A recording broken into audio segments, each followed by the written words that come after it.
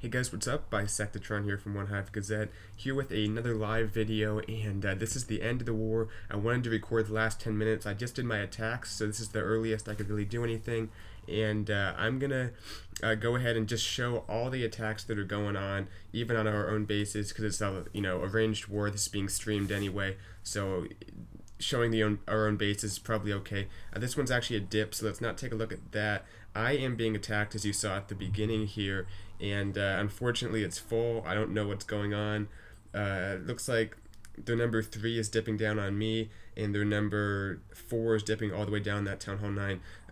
While I can, a little bit of background on this war as we wait for the next attack, and trust me, I'm going to be quick. I'm going to make sure we get into all the live attacks that from now on. But anyway, a little bit of background on this war.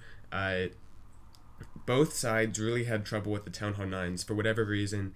A lot of Town Hall, both my attacks were dipping down to take out Town Hall 9s, and we've had a few more than that. There was quite a few on both sides where we had to dip down. You can see they're still not completely cleared. I think that should be the last one for them. We still have two left. We both have 3 attacks left. They're using 2 of their 3 right now. We'll see how this ends up going. I don't like my chance. Oh, everyone's already out anyway, so I guess it's been decided. And wow, this was a defense for me. Nice. People were pumped up. Yeah, this guy dipped down, but he did not get me. He's not going to. We'll go ahead and take a look at that at the end of the war. I don't want to compromise the live action for watching a replay of my own base, even though that was pretty awesome. So we'll go ahead and give a woo and hopefully get into an attack for you guys. We still have a few left for us. You're probably going to see an attack on number 7, and there might be a few bully attacks, but we'll just see how it goes. We got 7 minutes left, and we'll just wait and see what attacks we can find. But I just wanted to give you guys a little glimpse into the end of this war, because it's pretty crazy. I know people are streaming it, and yeah, it didn't even actually get close on my base. That's awesome. 72%. Only the 2-star. So like I said, it's tied up 79-79. I think this attack is still going on. Maybe we can get in. I assume it's going to be a 3-star. It would be very weird for it not to be, considering it's number 4 going all the way down for 23. But like I said, both sides really struggle with Town Hall 9s, so it became a game of dipping down, just seeing how many dips were needed to go down there with our 10s and get the 9s 3-starred. And then as far as what happened up top here, which is where it matters the most, they did get the 3-star on Pendragon, but they're pretty short on attacks. They're going to probably have, so they have 1 attack left that has to be for Boom Shakalaka, and they'll end up, looks like that was a 3-star, so they'll end up leaving that 1-starred, and that'll kind of cancel out their 3-star, because we got both of these 2-starred. We do have the 1-star here, which does sting. So for our attacks, we have 3 left, and we have to probably win by a star here because the percentage looks like it's in their favor. Yeah, definitely in their favor, actually, especially with that 3-star. That helps a lot. So the percentage is in their favor, which is why, like I said, we'll probably have to get up to 83 because they'll get another 2 stars here. Their last attack is a Town Hall 11. Hopefully this doesn't go for a 3-star. That would be rough. I don't know if we could match that, but we do have 3 attacks. We should get at least another star there. Probably, I'd hope for a 3-star if one of our top guys takes this out.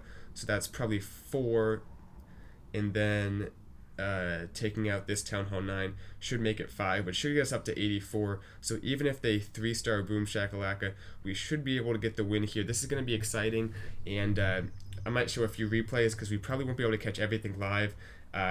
Probably 1 attack, to be honest, and then we'll go back and see how it went. But anyway, this is going to be another live on War Day video, just because this is live at the end of the war, and I really wish I could have recorded attacks sooner, but the problem was everything got pushed back with the 9s not clearing out all the other 9s, so I was forced to kind of save my attacks a little later than I planned on, which is why I didn't have much time to record, because I was planning my own attacks, which were both dips, and luckily both went for 3 stars, even though they were a little bit ugly. So here we go, 4 minutes and 30 seconds. Looks like everyone is waiting to pounce on a live attack, so I'm gonna have to actually be really quick here. I'm actually worried to open the chat because that might screw up tapping on the watch live button quick enough. But as long as we're waiting, I'll just go through the bases one more time. Are we gonna leave one Town Hall 9? Yeah, we might, because the thing for our strategy, these are both pretty much guaranteed. Because I think we have a Town Hall 11, Town Hall 10, Town Hall 10. So we have 2 guaranteed stars down there if we want to attack there. But we have to think that also we have to attack here and go for 3. Then the issue becomes right here. Let me just scout real quick, see how good of a base it is. That's a pretty hard base even for an 11 to 3 star. So it's a bit of an issue here because we are probably going to automatically attack 7 and automatically attack one of the Town Hall 9s. But the issue becomes, do we attack this base, go for the 2/3 stars, or do we attack the other 9, get the safe extra star? Because this would have potential to get us an extra star, but we might not need it because, just doing the math here, they have 1 attack left that can get them a maximum of 83 stars, and that makes us having to get 84, meaning we have to get another 5 stars, which we should be able to. Take a look at this base real quick. 7. We should be able to, if we spend our 11 attack on. Oh, here we go. Wow, that was quick. Oh, I'm in. I am in. Do we want to watch this one as our live one?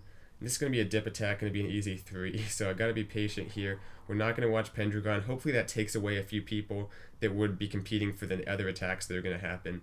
So that should be a pretty guaranteed 3-star there for Pendragon down there. But like I said, that's 1 star. If we can get 3 from here, we really only need 1 additional star. But if we only get 2 from here, then we're going to need another 2 additional stars, which could only come from attacking number 4, not from attacking the other Town Hall 9. Boom Shakalaka, that's full. Okay, we're going to get one of our. These guys just must be on sitting and camping out. We're going to get one of our higher up attacks, probably the one on 7. Actually, I'm just going to sit here and watch base 7 for the next 2 minutes with my finger right below the little base icon. And that way there's physically no way I would not get into the attack. We're going to see how it goes down on 7, because this is actually a pretty pivotal base. If we get the 3-star here, that would make the pretty much, I think, secure our win. If it's a 2-star, then it's going to be a lot closer. I'm not sure what the outcome would end up being. But remember, they would still, this is all assuming they get the 3-star in Boom Shakalaka. And with the Town Hall 11 bowlers, you guys might have seen a few attacks. You'll probably see a few in the recap of this war. With those bowler attacks, they are pretty reliable for getting the 3-star, just using mass bowlers, funneling them into the center of the base, using healers, freezes, rages, all that stuff. So once again, assuming they get that 3-star, 7 is going to be a pretty pivotal base. I'm assuming one of our 11s is attacking it, so I'm just going to go ahead and sit back, wait. And I know we've had a long, like, 10 minutes of no attacks, but a lot of talking, so I'll put in, like, the description. You can fast forward to the attacks here or something. But you guys are getting a taste of the live action and really how hard it is to get into one of these live battles. So waiting here, minimum or maximum of 45 seconds. We'll be in here. Okay, here we go. Smash that. We got a mass bowler attack. This is going to be a pretty pivotal attack. And remember, their number, I think, one of their high level guys tried a mass bowler on me and failed, and my base is about the same level as this base, so this easily could be a fail if he doesn't perform all the parts of the attack right. But anyway, looks good right here. Create a nice funnel with the bowlers at the bottom and the queen at the top. Those healers will probably end up going onto the bowlers, which will be just fine once everything meets up. But the bowlers did a great job creating the funnel at the bottom. They're actually taking out a few more trash buildings. There's the golem, a few wall breakers, everything going into the base. The funnel created perfectly. Just a huge spam of bowlers. That warden, which is going to be very important to keeping these bowlers up with that eternal tomb. Just a huge sea of bowlers in there. There goes the CT troops. Has to make sure that balloon doesn't do too much damage. Pops the eternal tome. People say you call it eternal tome. Pops that. The bowlers are healthy for a while. Doesn't have any freezes, so the infernos will start doing work, but they're already down by now. This is crazy. Has that next rage. The bowlers just tearing through the space. The queen is up, shooting things down. Bowlers everywhere. This is crazy. Yeah, this is going to be an easy 3-star. We might as well almost back out. But we'll wait for just the last few things to go down, or at least the majority of things to go down. There are a few giant bombs going off, but no, this is over. Those level 3 bowlers are pretty OP, so we'll go ahead and back out here. Confident that was a 3-star, and then we'll take a look at what else we can. We got another, yeah, we're going on that Town Hall 9 again, so that's the attack. That's going to be a 3-star, and oh, it looks like they only got 2 stars right there, so that's going to be a win for us. Really intense end of the war. Let's see what we want to take a look at. We could take a look at a lot of different things. Let's take a look at my defense, actually. I'm curious as to what happened, because this guy is a 40-40 Town Hall 10 taken on my base with a mass bowler attack. They are level 2 bowlers because he's only a Town Hall 10, but still, that's a pretty powerful army, and I want to see what actually happened. Then we'll take a look at one more attack and probably wrap this thing up. I wish I could have got more live action, because this is a live on War Day video, but it is what it is. It's hard to get this, and at least I was able to get that one live attack for you guys, even though it was a pretty short spam attack. But anyway, taking a look at what he did here, we'll go ahead and go times 2 just so we can keep the video relatively short, because there was so much dead time at the beginning. But he went ahead and went with that queen walk. That was a solid queen walk. It's getting a few defenses taken out. There are a few point defense on her right here, but I think she's gonna be able to survive without any kind of help. We're actually right here. She's gonna need like the ability or something. There goes the ability. Here go the bowlers. I guess he's basically entering from the bottom here, but the funnel's not that great. And yeah, you can see a lot of the bowlers are gonna go on a walk here around the base. Some are going inside the base though. There's the Inferno. I have my golem and my balloon in here. The golem looks like it'll get pretty up and close with those bowlers, and then the balloon and the Inferno. I think that combination did a lot of damage to the bowlers. There are the little group going around the outside, which doesn't help him either. There's that jump to let everything keep going, because I have all those little walls in there to mess people up. And it looks like just the bowlers ran out of juice. Having all of his bowlers in the middle might have made the difference, but it was a pretty undersized kill squad going into the base, and had a little bit of trouble getting through the meat of my base right in the middle there. So it looks like we kind of left off, or we joined in with the attack right here, just as that king goes down and all these bowlers run around the outside. So anyway, that was my defense. There's the war, guys. Everyone is pumped up. What an intense finish, 83 to 82. Oh, it looks like we actually failed a dip attack. Okay, so that could have been crazy close. I don't know what he was thinking. He might have thought he lost us the war as he was attacking, but luckily the attack over here went for a 2-star, not a 3-star, so that allowed his fail to not destroy us. But anyway, yeah, everyone's going crazy in Discord and everything. We'll take a look at one more of the pivotal attacks. Let me just see which one. We looked at VF. Let's take a look at let's take a look at another Town Hall 11 attack that went for 2 stars. I want to show a little more of this mass bowler stuff, because it's not something we've seen on the channel yet. And this had a warden walk on it, actually, which is just insane. I've never seen that before. We're looking at Hua Hong Zon, and looks like a surprise Tesla right there as well. As you guys know, we couldn't do any scout attacks because we were so pressed on attacks, didn't have any to spare. So this is most likely a fresh hit, and you can see pops the warden's ability there, actually, which I'm not sure what that was for. Maybe the warden was getting low or something, but he had all the healers on him, so kind of a weird little deal there, because that the warden's ability is so powerful when he has all those bowlers in his range, so it doesn't get the benefit of that. And the healers are staying back on the warden and not on the bowler. Okay, right there they get on the bowlers, so that does help. Also has the heal spell there. The Eagle Artillery looks like it went down pretty quickly, and they actually made a hole in the wall and started moving through. So everything looked like it was going pretty well. There's the freeze.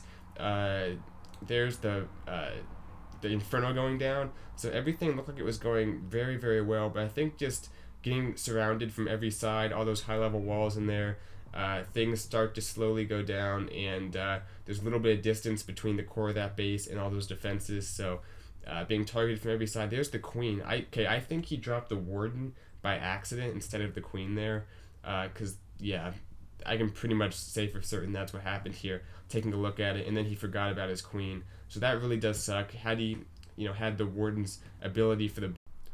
Alright, speaking of things that suck, I actually lost the end of that recording. There wasn't much there. The attack was pretty much over. But anyway, I'm going to wrap this thing up. It was a fun end of this war, definitely exciting, against Dark Looters Z. You guys might remember we went against a Dark Looters clan. I made a ton of videos on that war a little while back, a few months, 4 or 5 months ago, I don't know. But that was a little while back. Now, I went against this clan. They had a they put up a very good fight. Honestly, though, this was probably one of the worst wars Genesis has had since I've been in it. Just everything kind of went wrong for us, and not sure exactly why, but a lot of 9s left uncleared. So it does happen, you know, happens to every clan. They have those wars, but luckily it didn't hurt us too much. Dark Looters, I guess, kind of had the same thing going on with our Town Hall 9s. Just kind of an all-around sloppy war by both sides, but sometimes winning is sloppy. So anyway, went through the bases one more time, and you'll see that as far as the 11s go, we got both the 11s 2-star. That's where the 1-star, the difference, I guess you could say, was. Although they did get our one Town Hall 10 3-starred, but they went all the way down to 8 is just left. We got 6, 7, and 8 3-starred. They didn't 3-star any of our low Town Hall 9 or any of our low Town Hall 10s, which I think was probably the biggest difference, because that got us 3 stars right there above them. So even though, and then the 4th star coming from that Town Hall 11 being left 1-starred, and then even though they did get the 3-star there on Pendragon, and we left a 1-star on one of their 10s, we still had the difference. They did have percentage, though. You can see right there, 93 to 95, so they had us pretty solid on percentage. And also we did leave this 1-9 2-starred, which makes up for that 4th star that we left, kind of, I guess you could say, but they left 5 stars on the board. So anyway, not the best war, but we got it done. So good job to the people that were coming up clutch for Genesis, and good war to Dark Looters Z. It was fun. But anyway, hope you enjoyed the video. Not a lot of attacks, I know, but if nothing else, hope you enjoyed being around, watching the end of the war live, and seeing kind of what it's like in Genesis when that's going on. So thanks for watching. I'll see you guys later. Bisectatron out.